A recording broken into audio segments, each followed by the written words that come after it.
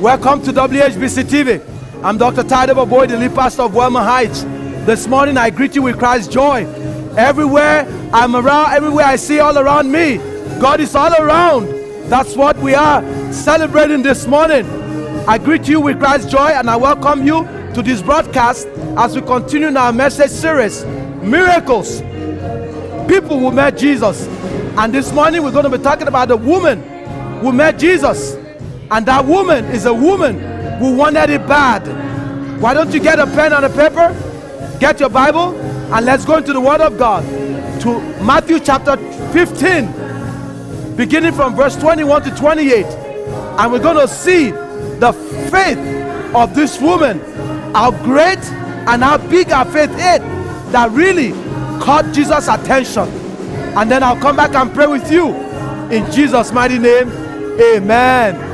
Before you take your seat, I've titled the message to you this morning. Quick, put it up quickly. The woman who wanted it bad. Life is full of interruptions.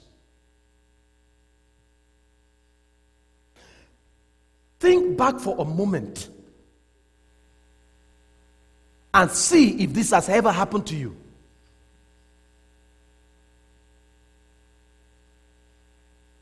You've had a hard day.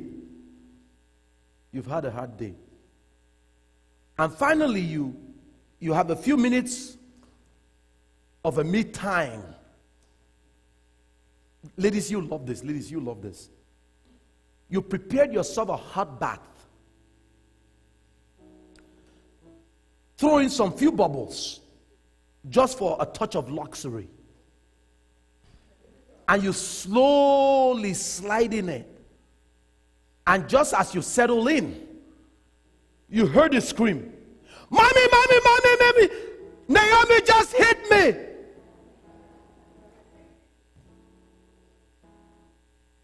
An interruption. Or has this ever happened to you? You're getting the evening dinner ready. The doorbell rings. The whole place is steaming up because of the cooking in the kitchen. And the whole place is in a mess because the kids have just messed up everything. And you run to the door wondering who your evening caller might be. You open the door, and standing there are two smiling Jehovah's Witnesses.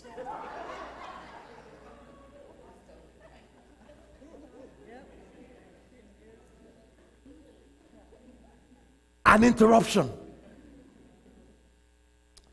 It reminds me of the story of a little old lady. Mom, you love this. It reminds me of a story of a little old lady who answered a knock on her door one morning, only to be confronted by a well-dressed young man like myself carrying a vacuum cleaner. And he said, "Good morning, ma'am." And the young man said, "Good morning, ma'am. If I could take a couple of your minutes, I would like to demonstrate the very latest in high-powered vacuum cleaner for you." "Go away," she sneered. "Go away. Go away. I don't have money." And just as she proceeded to close her door, the young man quickly put his foot and edged it to the door. And he said, No, ma'am.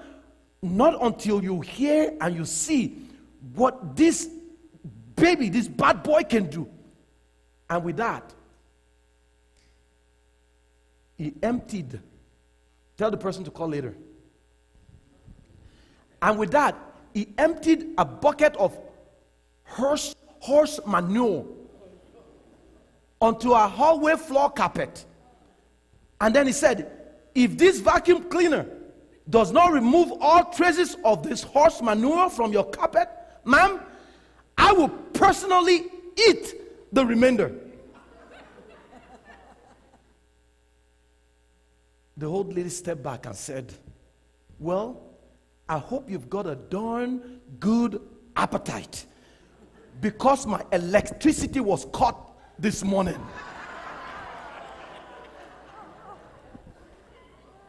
interruptions.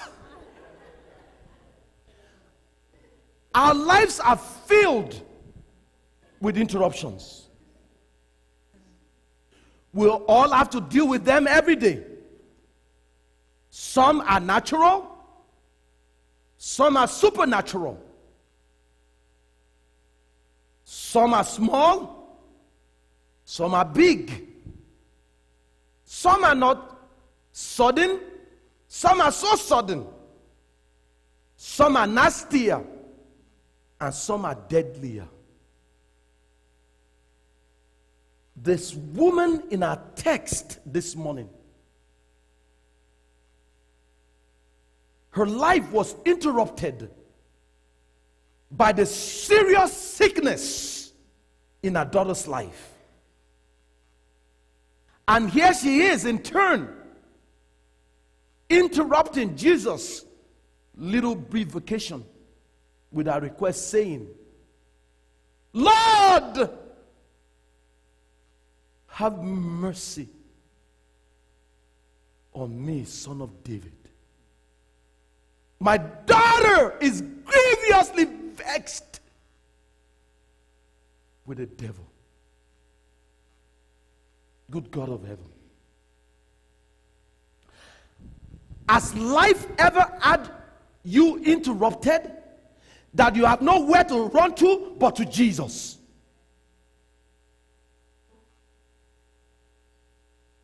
Here's your darling little girl. You could still remember our first day of kindergarten. You could still remember that pretty little dress she wore to school. She wasn't sick like this before. Maybe every now and then she has a little flu and a slight of migraine headaches, but not like this. Grievously vexed with the devil. Nothing like the devil she's fighting now. You had hopes for her graduating college at the top of her class one day. Like any parents, you had hopes for her one day getting married and having children of her own. But now verse 22 says she's grievously vexed with the devil. Meaning she was full of a devil. Demon possessed. Deacon Neil, it's bad. All I can think of is one of them exorcist movies where a little girl is possessed and her head starts spinning around 360 degrees. And she starts talking with strange voices. My precious.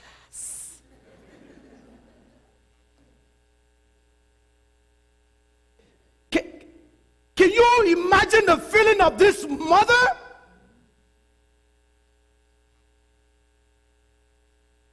Her utter helplessness.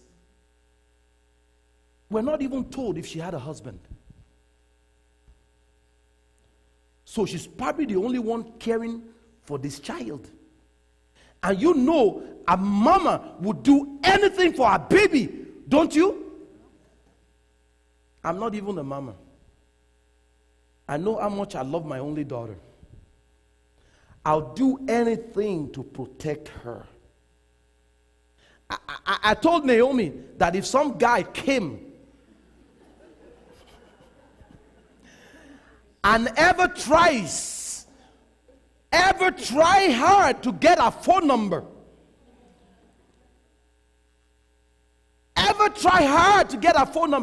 I told her to go ahead and give it to him. But give him my phone number. Give him my phone number. Oh, you want to talk to Naomi, eh? Okay. Talk to me first. I'm Naomi's daddy. my Nigerian accent. I'm Naomi's daddy.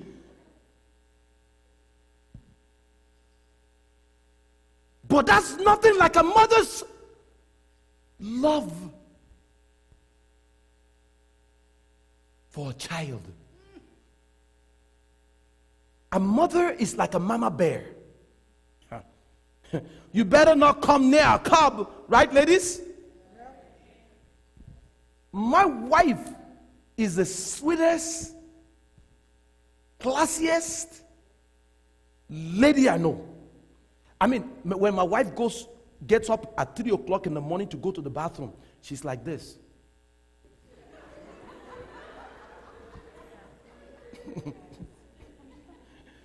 Me, I get up, I'm like this. Come on.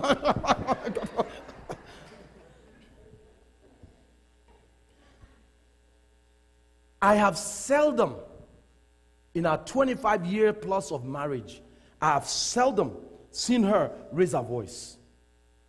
Oh, I raised mine. This morning I was raising mine. I mean, she is she's as gentle as a lamb. But Lord, don't let that gentle looks fool you. There's a lion in there somewhere. There's a lion in there somewhere waiting to. She won't fight you, but the only time that ignites the fire in her is when you mess up with one of our kids. Something she loves. And you see the mama bear comes up. She will turn into a sumo wrestler. Kung Fu. she will turn into a Kung Fu fighter. Don't mess.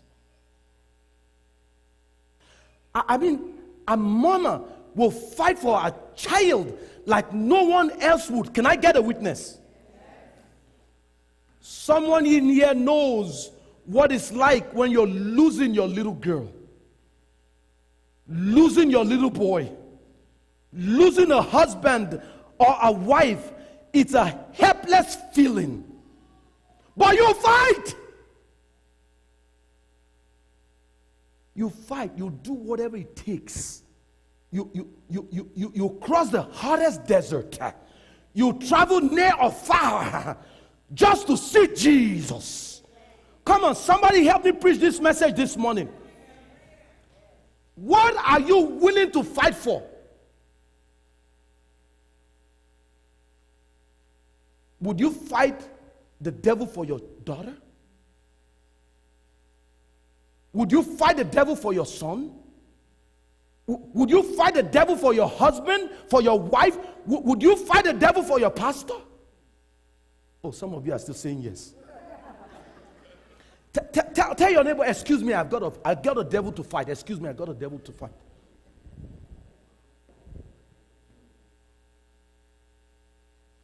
What, anything would you do? As you sang this morning, I'll do anything just to see you. What anything would you do just to see his glory? Or you were just singing that song? Our text says in verse 22, Jonathan, that this woman had a devil to fight for a daughter. And she came across the coast of Tyre and Sidon.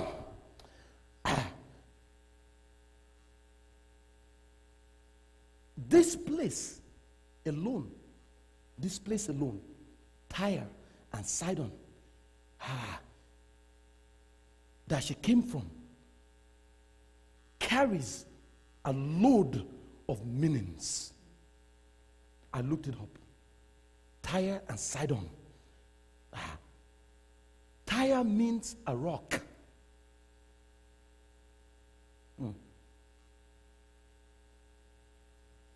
And guess what Sidon means? Sidon means hard, Somebody missed that. Somebody missed that. Somebody missed that. Have you ever been caught between a rock and a hard place?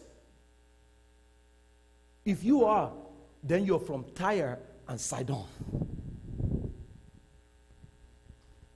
Have you ever had a problem so big that it interrupted your life? She, a Canaanite woman, a Syrophoenician woman, came running across the coast. She came through the towns, over the hills, and down the ridges just to see Jesus, because her daughter,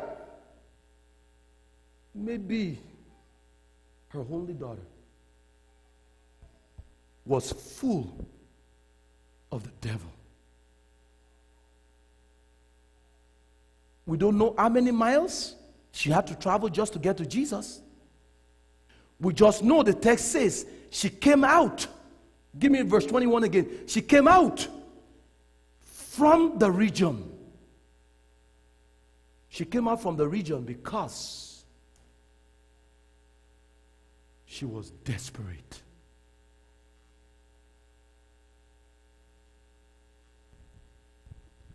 She was desperate. I've heard people say to me, Dr. Tai, I'll come to your church, but it's too far. Or I'll come to your church, but parking is terrible in your church. And I'm thinking, you're not desperate enough. Because when you really want something from the Lord, when you really have a devil you're fighting in your house, when you would walk wherever you have to walk, you will do whatever you have to do, you will move whatever mountains you have to move, you will change whatever schedule you have to change, just so you get your breakthrough. Come on, somebody. Don't tell me you'll leave your house in Ajax to go watch the Toronto Raptors at the ACC play against the Knicks, New York Knickerbockers, and you can't come to church? You can't come to church to get a touch from God for your child? Oh, you're really not in trouble. Because when you are in trouble, Lord help me preach this message like I feel it. Where's my piano guy? Adam, go on there. Go. You're really not in trouble. See. And the text says, one day, this woman heard that Jesus was in town. After she spent all her money on doctors, and after all the visits to the exorcist in town, she heard of an old story. Oh, I did my study. She heard of an old story from the madman who became a missionary. You know where he came from? Same region. She heard of an old story of a Savior who came from glory. She heard about his healing, of his cleansing power, revealing how he made the lame to walk and caused the blind to see. And then she cried, "Dear Jesus, dear Jesus, dear Jesus, come and heal my broken spirit." And somehow Jesus came. But wait a minute. But just before we go deep into this text, what really got my attention, Deacon Kuma, as I was studying this woman's encounter with Jesus, was the statement that Jesus made in verse 28. Put verse 28 up. Jesus said to the woman, "Oh woman, your faith is great." Great means mega. Everybody say mega. It's a Greek word, mega. That's where we got the English word that we use too, mega.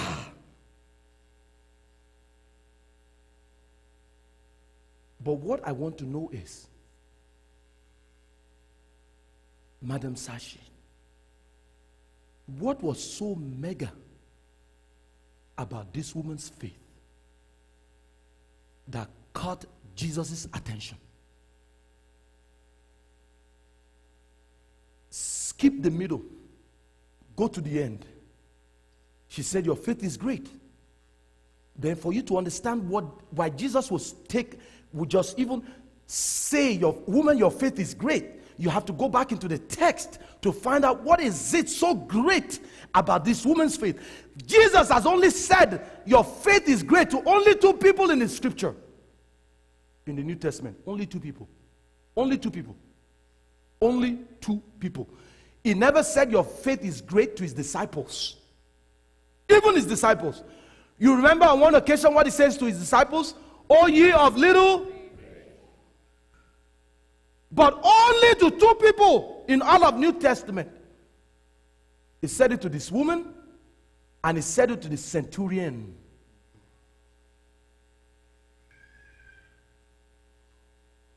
Ask your neighbor, do you have a little faith or a great faith?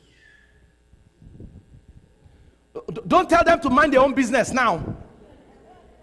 Because the question this morning is, friends, you're doing well, put the life point up. The question this morning is, how bad do you really want it?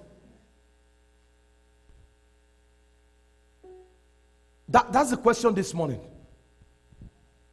How bad do you really want it? How bad do you want whatever your it is? What was it? What was it about this woman that got Jesus' attention and his commendation? For the remainder of our time, let me quickly share with you the two obstacles this woman had to overcome in order for her faith to be considered great. She had to overcome two obstacles in this text in order for her faith to be considered great. And how you handle these two obstacles too, because these two obstacles come to all of us. The interruptions of life, they come to us. How you deal and handle these two obstacles will really determine how bad you want to get your miracle from Jesus too.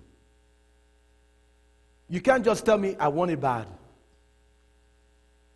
It's going to be contingent on how you handle these two obstacles. Are you ready to receive, church? Number one,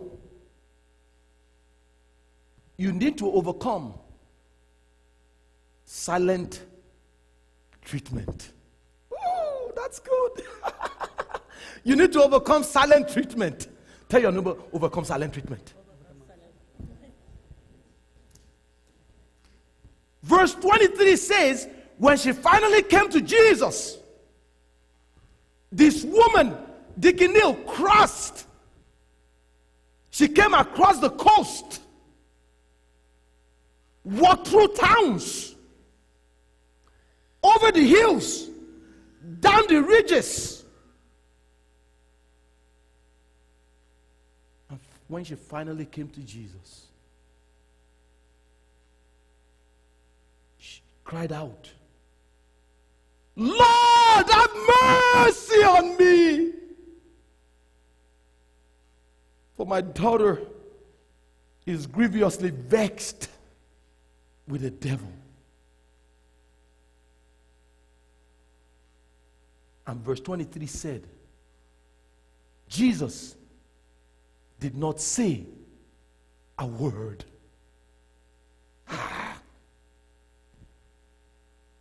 Jesus said nothing. Jesus gave her a silent treatment.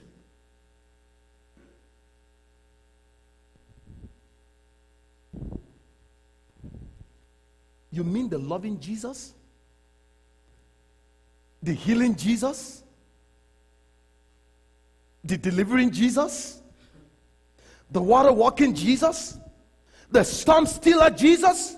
The dead raising Jesus that we saw last week? Gave this needy woman a cold shoulder? A silent treatment? She cried out, Jesus, Son of David, have mercy on me. I'm not saying I'm worthy. I'm not saying I'm deserving. I'm not even saying I've been living right. I'm not even trying to be important in front of your disciples, but I'm a desperate woman. I'm desperate for mercy. Anybody in here desperate for the Lord's mercy this morning? See, this woman came to my loving Jesus, my caring Jesus, who we met last week. And we came to understand that he's a God of compassion. When he had compassion on that widow of Nain, you all remember last week? The text says she came to the same Jesus. I don't know what you do with your text. When I read something last week, I don't just forget it and leave it there. I go, oh, something is different. This is not the same Jesus that I saw last week that was moved with compassion. And now this Jesus, the same Jesus, this is what he said.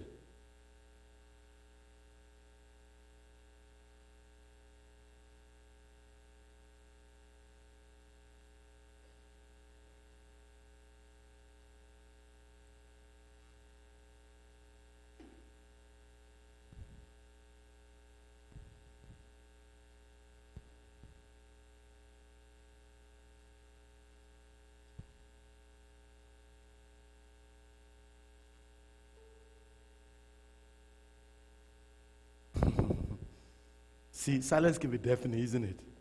Some of you are already fidgeting. You're going, where's this going, Pastor? He answered her not a word. The word has no word. The physician has no cure. The fountain has no spring. Does he even care at all? I will tell you, I'm a pastor. I'm a pastor. Even when I don't feel like talking to you, and I don't want to talk to you, I still have to pretend I'm listening to you. And I'm smiling and I'm nodding my head like I'm listening to you. Like I'm really listening to you. God forgive me. I'm just being honest with you. God forgive me. And God forbid if I should ever give you a silent treatment. Can you imagine what your friend will say? I met your pastor at the Taste of Lawrence. And that your pastor is not nice at all. He gave me a silent. He was just looking at me like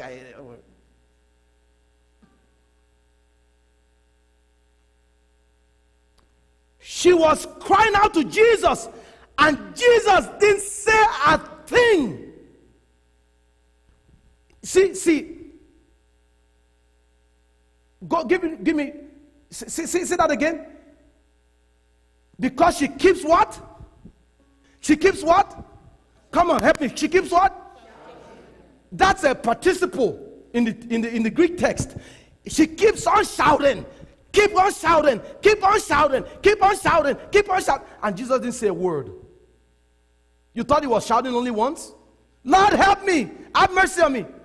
And then Jesus was silent, and then she was waiting to hear what Jesus was saying, and then she's silent too. You know that game we used to play when we were taking the kids away on holiday, and we say, let's see who is going to. talk first. And we'll be silent. I love playing that. That's when I'm really getting like, can somebody shut up? No, let's play a game. Let's see who's going to talk first. You think that's what Jesus... She kept on shouting. She kept on shouting. She kept on shouting. And Jesus didn't say anything.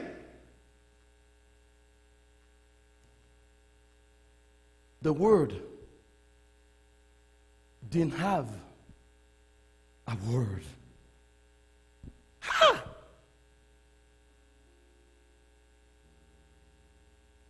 Has God ever gone silent on you? I'm talking about times. I'm talking about times when it seems like God is hiding. He's hiding from you. He's missing in action and it can't be found. Some of you are shaking. You already know where I'm going. A single mother had 2 sons. They were constantly causing her nothing but grief. They were so bad that one day she took them to a pastor. And she said, "Pastor, beat him up." And he knew he couldn't do that. So he called one of the boys.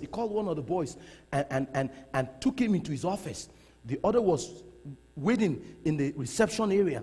And he sat the boy down in his office and laid over his glasses and said to the boy, "Where's God?"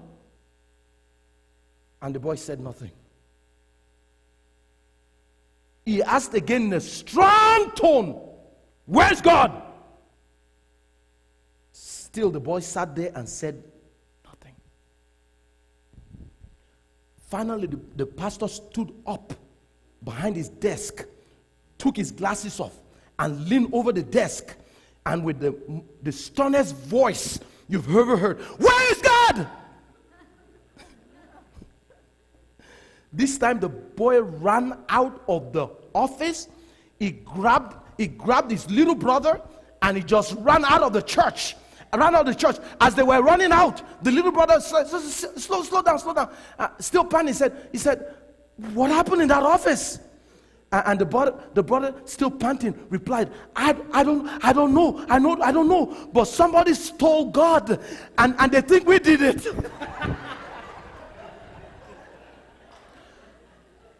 Come on now. I'm talking about times when God can't be found in your situation and he's been stolen away. He seems so far away and silent.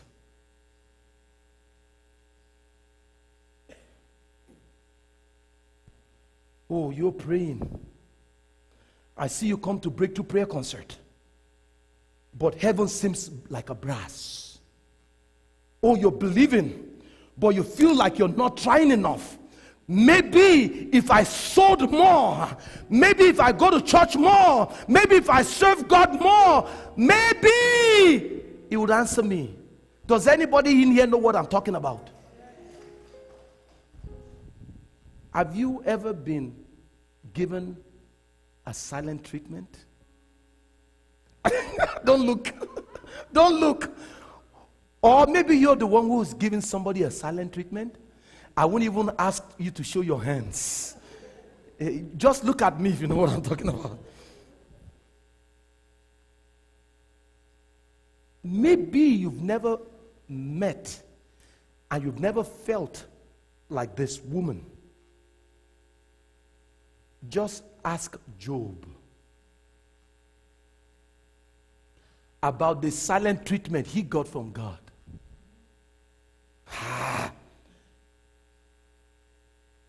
He lost all his children in one day. House gone. Cattle's gone. Money gone. And he cried out to God like this woman. And God was silent for a whole 38 chapters. Go read from Job chapter 1 to Job chapter 38. Job was asking God, show up. God, talk to me. For a whole 38 chapter, Auntie Mabel, God was silent on Job. What do you do when God doesn't respond?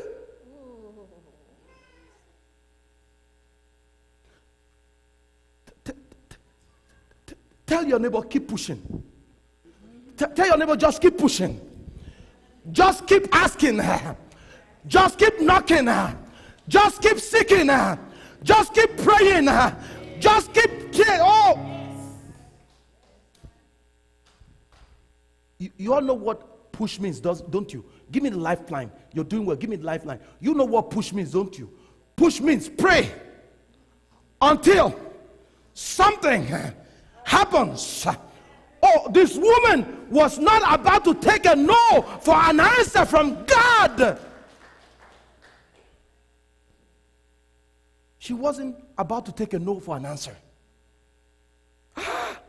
See, the problem with most of us is when we pray and we don't see what we're praying for, we take it to mean that God is saying no.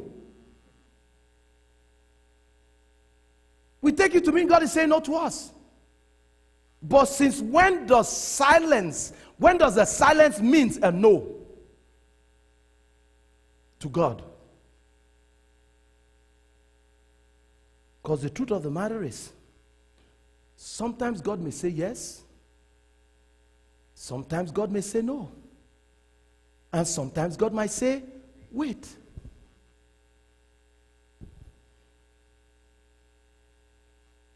But a wait is never a no in his vocabulary. Hello, somebody. So when you don't hear a no, or you don't hear a yes, what you want to do is keep crying out, keep pushing her, keep praying her until something happens. Who is this message encouraging this morning?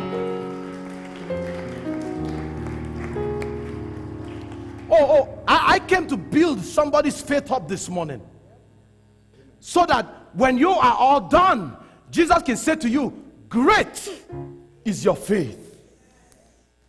Not little, not puny. The text says in verse 23 that even the disciples, even his disciples, asked Jesus to tell her to shut up. Shut up! She's shouting after us. Tell her to shut up. Come on now. But this woman won't shut up.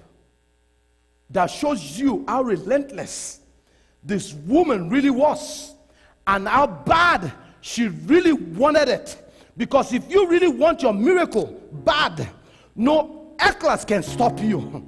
If you really want your miracle so bad, no haters can stop you. I say, if you really want your miracle so bad, no silent treatment can stop you. Because you have set your face like a flint, and you've come to see only Jesus and not that person. You haven't come to church to see that person sitting next to you. You haven't come to church to see that person sitting next to you who feels irritated by your shouting. Oh, you're not hearing me. I'm convinced that the reason why many of us don't see our miracles is because we come to church looking cute.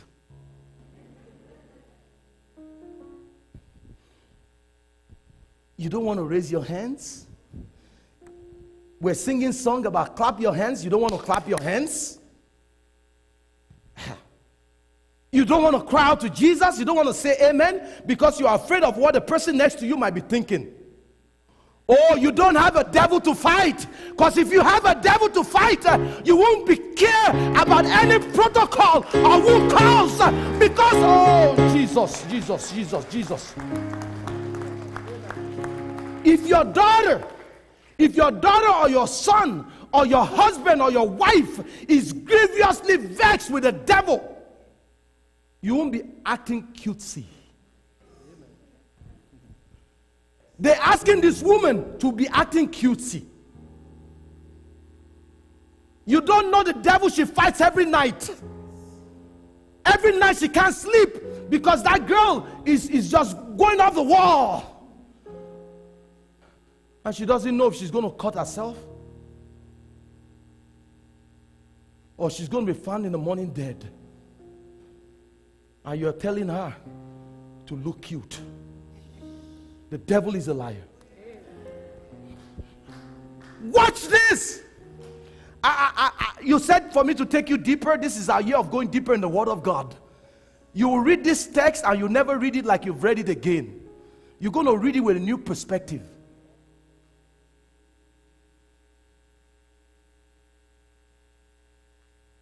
Because if your daughter is grievously vexed with the devil, you will jump through folks just to get to Jesus. You would walk through hell and high waters if you have to go through it.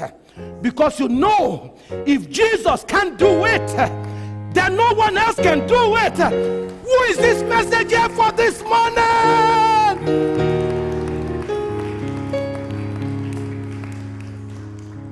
Tell your neighbor one more time, don't let silence stop you. Oh, I wish I had time. I wish I had time.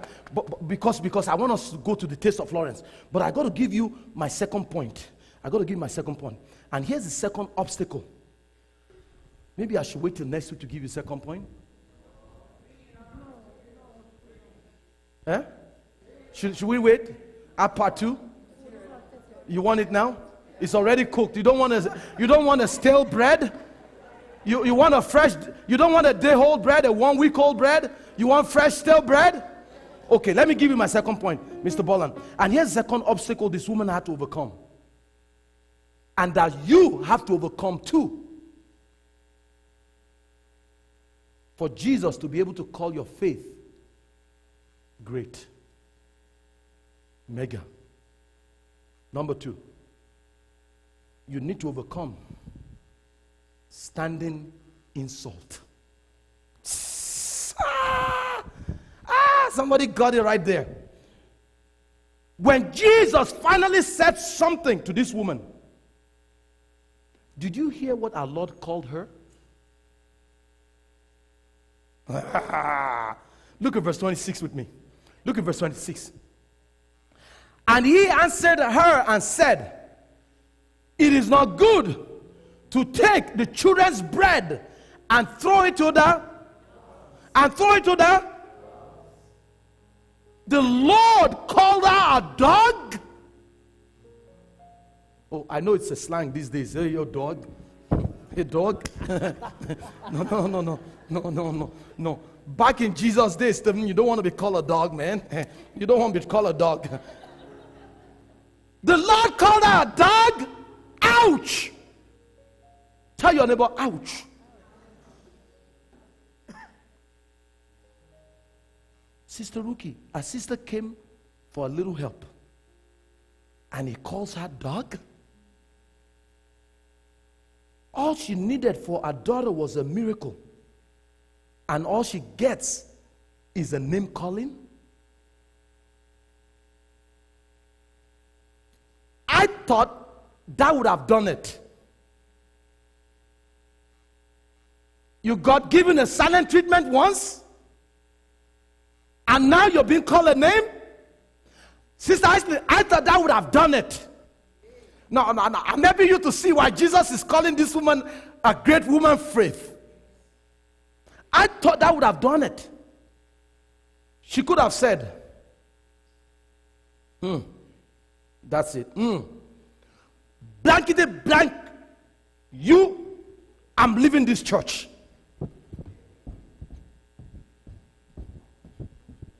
Yeah.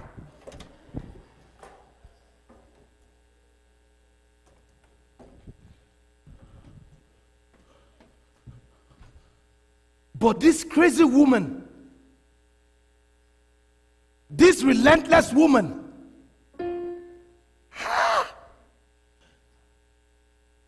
this radical woman,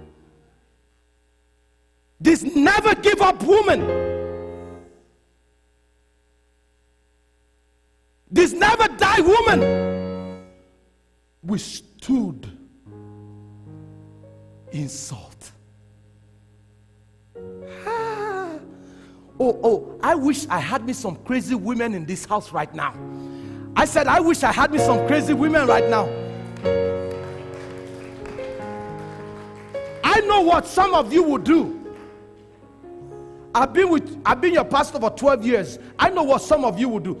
Some of you will be giving Jesus some attitude.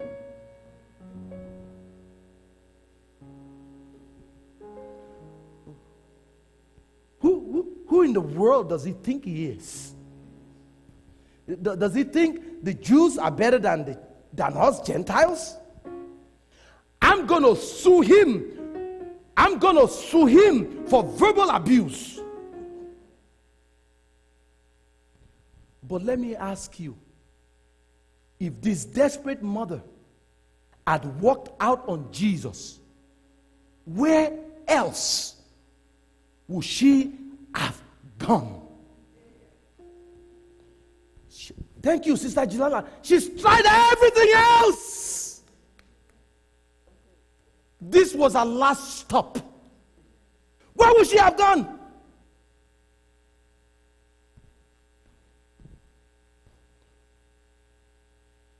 You do not want to go away also, do you? What did you say, Peter? What did you say, Peter? In John chapter 6, verse 68. What did you say, Peter? Lord,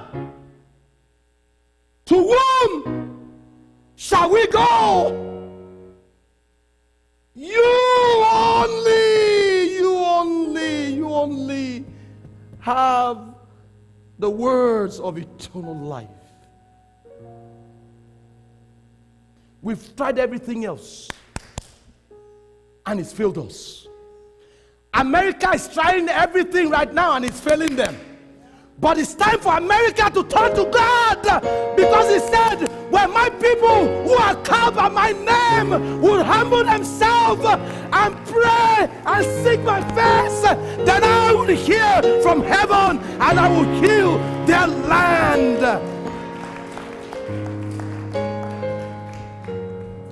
I lost my watch. I would heal their land. Lord, if you don't help my daughter, no one else can. Lord, if you don't touch my son, no one else can. Lord, if you don't save my husband, no one else. Lord, if you don't deliver my wife, no one else can. You only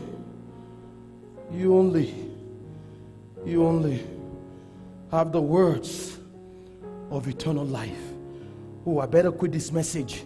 I feel something moving me this morning. Oh, I love this woman's response. I love this woman's response to Jesus. Tell two people next to you and say, a juicy one is coming, a juicy one is coming, a juicy one is coming. Look at verse 27. Oh, this is good. Verse 27, put it up. But, oh, that's a good but. But, she said, Jesus said, it is not meet, it is not right to take the children's bread and throw it to the dogs. This is our response. Oh, but, she said, yes, Lord. Yes, Lord. Yes, Lord. Yes, Lord. I'm cool with that. You can call me a dog. I'm okay with being called a dog. Yes, Lord. But even the dogs feed on the crumbs which falls down from their master's table. This woman will not take a no for an answer. Aren't you already liking her? That's my kind of a woman. She said to Jesus, I may be a dog, but all I need is a crumb. I'm not asking for a loaf, but a little crumb will do. A dog like me, Jesus.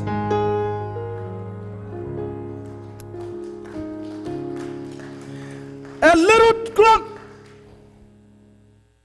Somebody say, all I need is a little crumb. See, sometimes it's good to be a dog.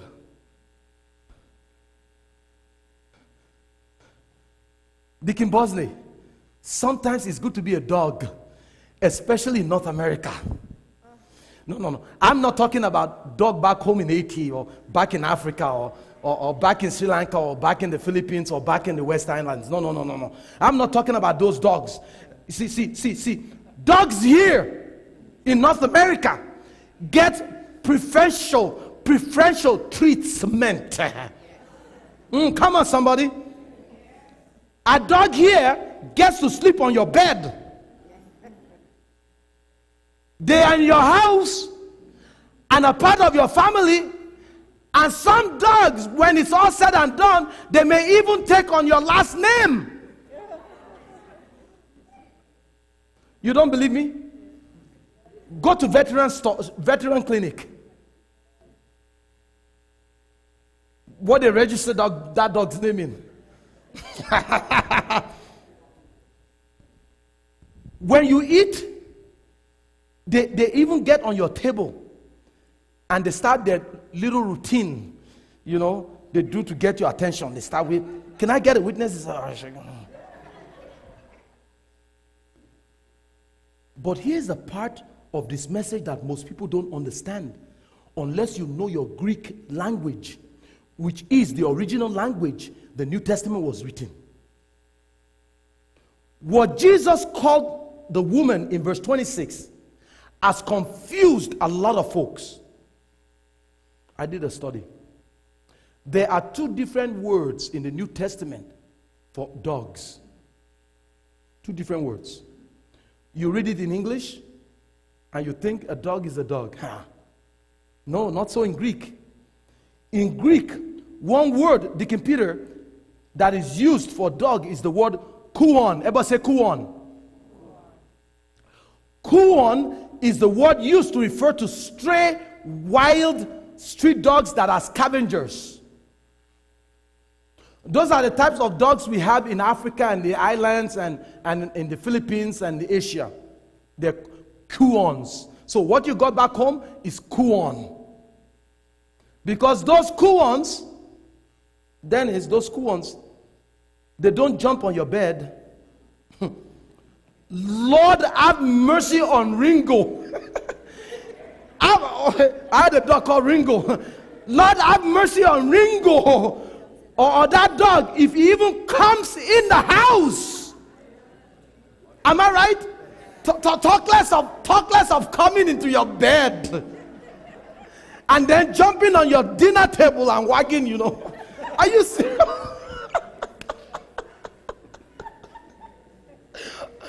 No. Why?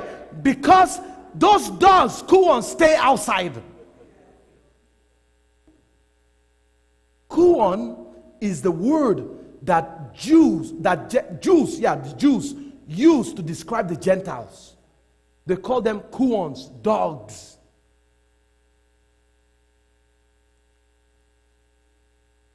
But the word, I told you a juicy one is coming.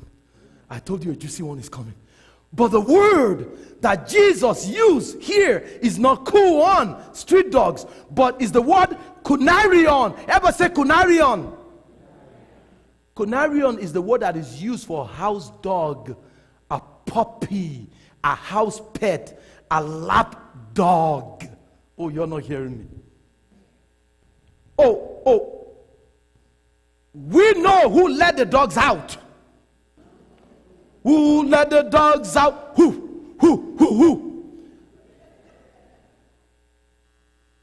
Maybe I should bring what's his name? Bahaman. Maybe I should bring Bahaman here to sing it for you.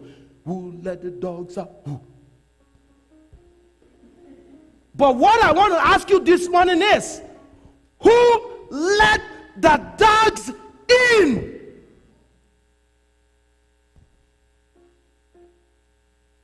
I said, who let the dogs into the house? Somebody holler, Jesus!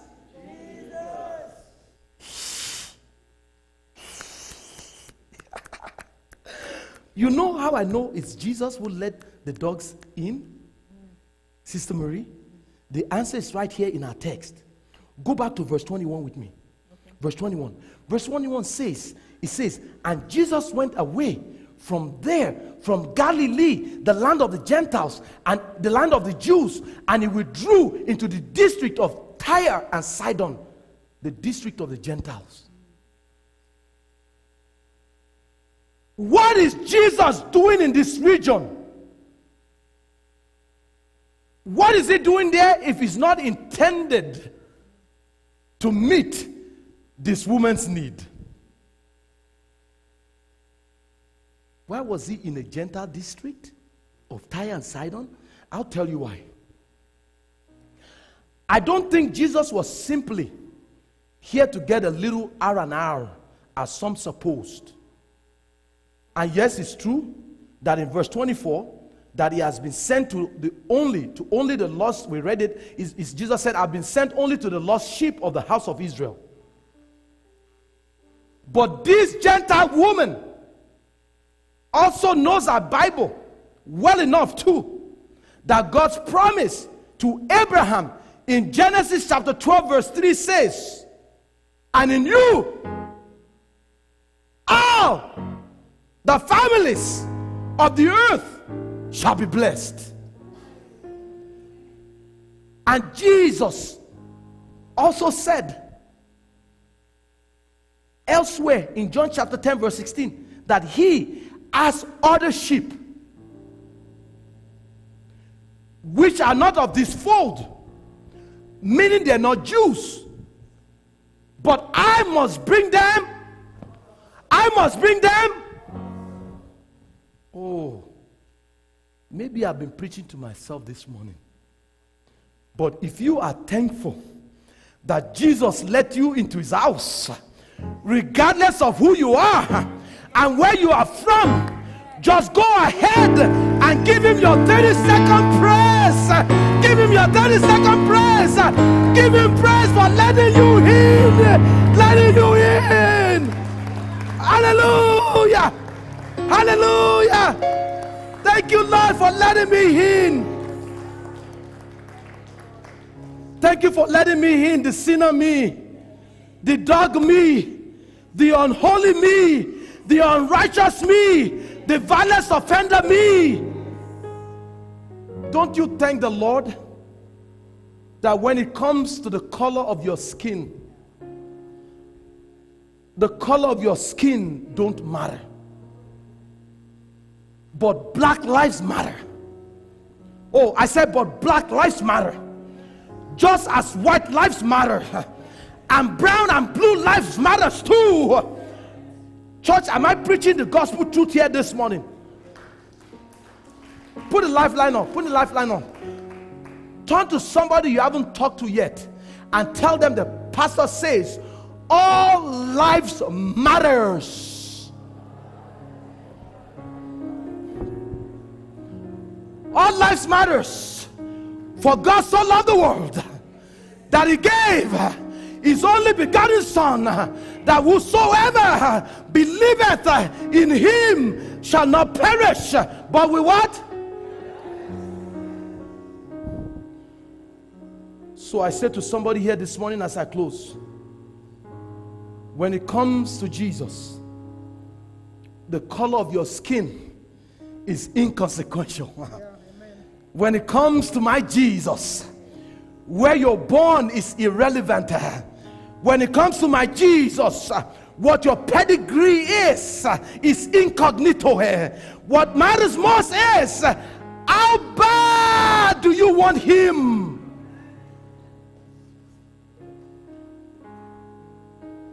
And if you came empty this morning, but with a heart open, I declare unto you that you will live here with a heart filled and a praising spirit In Jesus' name. Somebody shout amen. I'm almost done. I just need a few more minutes, 2-3 more minutes. So this Syrophoenician woman, with her understanding, I'm trying to help you understand why Jesus looked at her and said, woman, thy faith is great. Despite all the obstacles she had to go through, Jesus saw something so attractive about this woman. So this Syrophoenician woman, with her unrelenting dog determination, says to Jesus in verse 27, look at it, verse 27, yes, Lord, I agree you call me a pet dog.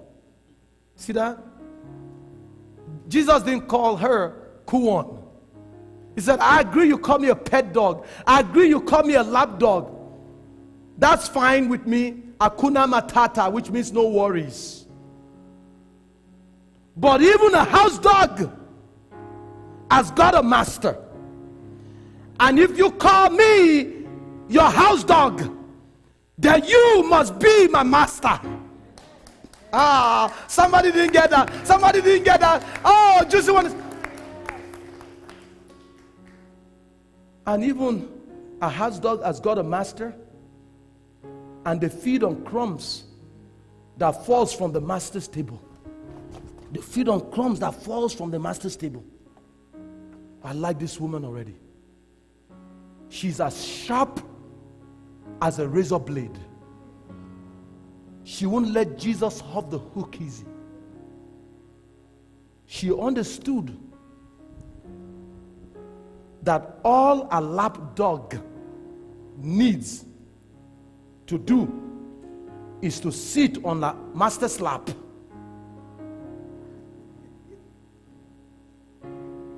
All a lap dog needs to do is to sit on a master's lap. I know I'm heavy.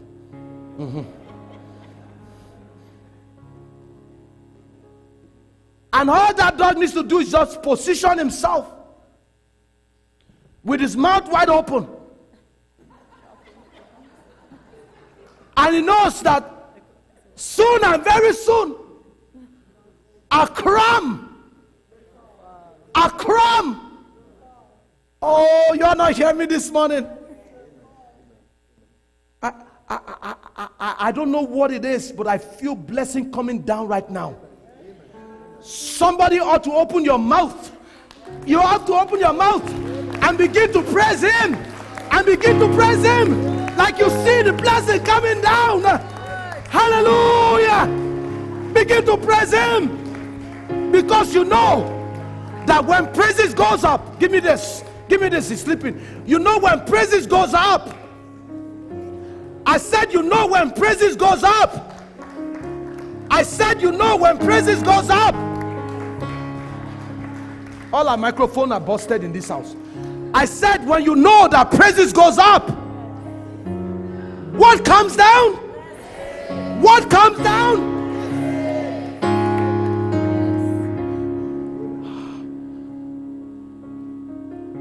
Yes, Lord.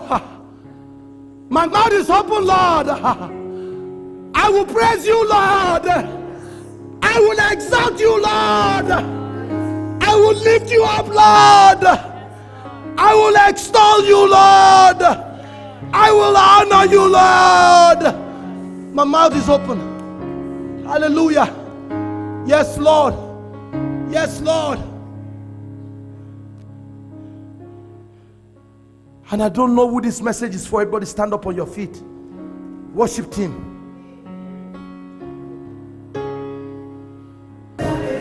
All around, everywhere I look, God's love is all around. Amen. I hope that message was a blessing to you. The woman who wanted it bad, and we looked at the two obstacles that this woman had to face, that this woman had to overcome in order to receive a miracle. And the first is she overcomes silent treatment, and then the second is she withstood insult. And I don't know what is grievously vexing you this morning, but whatever your situation is, you too can be an overcomer, as she did. You have to overcome silent treatment. And then you have to overcome withstanding insult, whatever it takes for you to receive that miracle this morning and this afternoon or this evening, wherever you're listening to this broadcast.